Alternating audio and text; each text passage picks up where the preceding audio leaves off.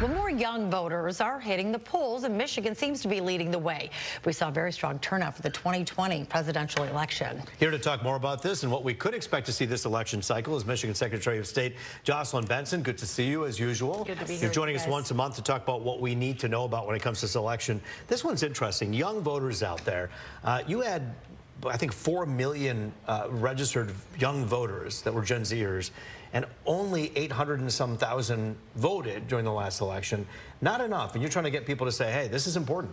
Yeah, so we actually, 4 million people vote total in 2022, and Michigan led the nation in young people voting, with just 37% of eligible young people voting in that election. So we led the nation, but clearly, if 60% of young people aged 18 to 29 who are eligible to vote aren't participating, there's a gap that we need to close. And so that's what my office has been focused on. We released a report this week so that everyone can see how we can collectively as a state embrace young people of all backgrounds, political perspectives, and wherever they live, make sure people have a voice in the process. Well, I said 4 million, 4 million voters total, but 800 and some thousand. But there are others out there that means that aren't voting, and we want to figure out how to get them involved. Well, here's the question. I mean, is it issue-based, though? I mean, we've seen, of course, with Biden with the loan forgiveness, that might drive people to say, hey, thank you, I want to see what else they'll give me. Or perhaps abortion, we saw with the last election, that drove a lot of young people to the poll, that issue.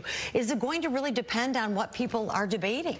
You know, what our research showed and what other entities validated is that a lot of it's just time to vote, finding time to vote, and also feeling like you know what you want to, you have a choice, you have an input that you want to make, having confidence in your voice as well. A lot of people are saying, I'm not going to vote because I can't get a shift off of work. Others are saying, I'm not going to vote because I don't know if I know enough to cast my ballot. And or apathy. Both of those things. Yeah. Well, interesting thing on apathy, what we found, and we had a youth vote roundtable on Monday in Detroit where we asked this very question: is it that you don't want to vote, or you don't like a candidate, or what is it? And the young folks said, the young folks are very old over here. They participated. The participants said across the board, we care, we are engaged, we want to see clean air and clean water in our state, we want our schools to be safe, but we're not connected to our institutions. I'm not sure we care about our institutions and see them as a vehicle for change. And so the gap is really not an apathy gap. There's enthusiasm across the board. It's making sure we can connect that enthusiasm to voting as a means towards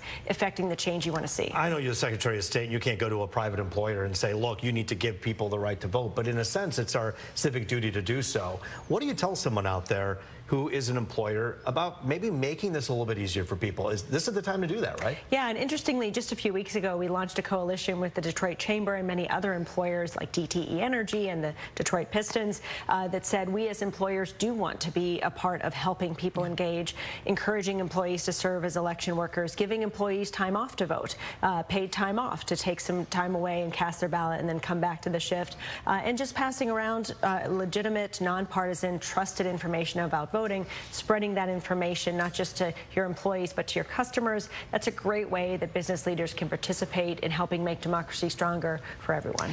Because voting doesn't take very long. I mean, if you do it, you can go there. You know, there's rarely huge lines. I mean, of course, certainly some places, but I really think it's, you know, when you hear people, they have to actually, because they're not watching the news as much. They don't know the issues. They're seeing things on TikTok. Are you going to try to appeal to younger voters through social media?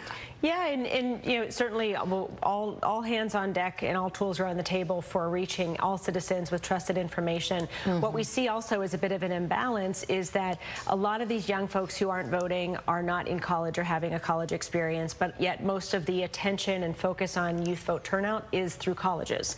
And so a lot of folks are working or in apprenticeship programs, and so we want to reach those citizens as well with trusted information about elections through voices they trust. Social media is one vehicle, but not always the most trustworthy. And so we're empowering faith leaders, business leaders, community leaders, educational leaders with the tools they need to reach young people with the information they need to participate. And it's interesting to see churches, mosques, and temples across the board. Even I know the Hindu temple doing stuff to say, hey, young people, your voice matters. You have to be here, and this is what you need to do. But research is important too. What do you suggest people do about that? Well, Michigan.gov/vote is your resource for everything you need to know about early voting or voting from home or voting in person on Election Day. And yes, we are connecting with faith leaders and others to make sure they can help spread that information too. But our website and election officials like your local clerk can provide a great resource for information about the elections. Because not just young votes, all votes matter, and we want to Exactly. drive as many people to the polls as possible. Yep. Secretary of State Jocelyn Benson, thank you for being here Thanks today. for having me.